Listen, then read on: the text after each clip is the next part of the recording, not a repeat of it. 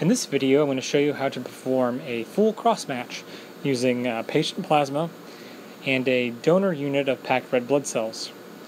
In order to perform this, you're going to need a segment from a donor unit. I'm using OPAWS. Here's the barcoded tube. You're also going to need anti-human globulin.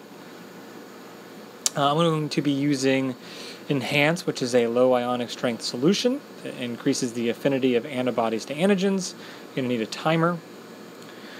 You're going to need your handy-dandy agglutination viewer and an incubator set at 37 degrees Celsius.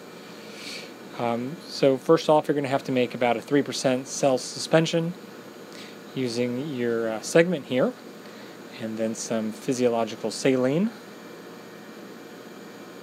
which I quickly do right here.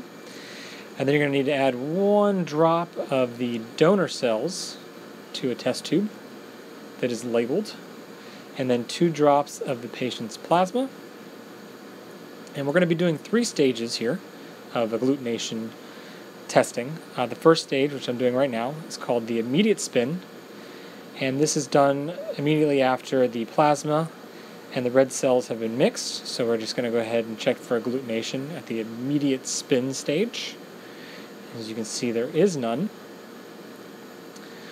After this, I'm just trying to resuspend the cell button there, nice and full.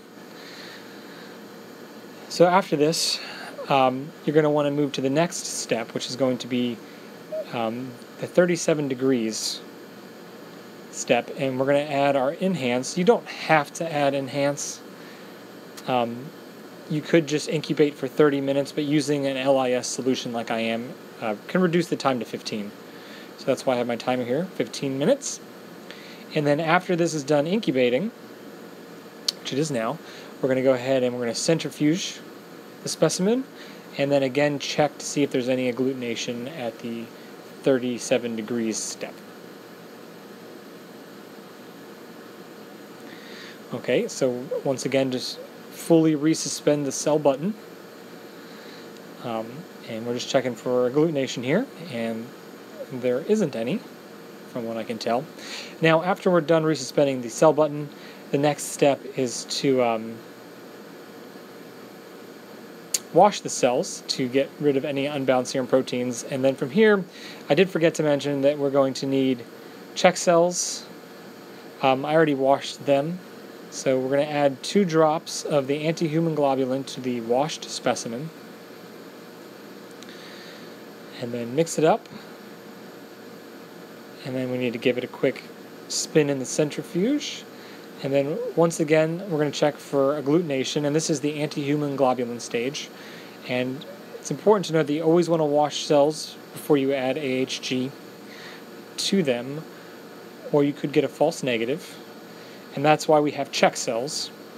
So I'm just resuspending the button. And then after you're done resuspending the cell button, if it is negative, the next step is to go ahead and add the check cells to your specimen. And you do this just to make sure there wasn't any mistakes in any of the preceding steps. If you forgot to wash the specimen, or didn't wash it well enough, or forgot to add your AHG, the check cell stage would be negative. So here I spun it in the centrifuge, and I'm resuspending it. You can see there's agglutination, which is a good sign. It means that everything was done correctly for the full cross match. And that's all there is to it. Thank you for watching.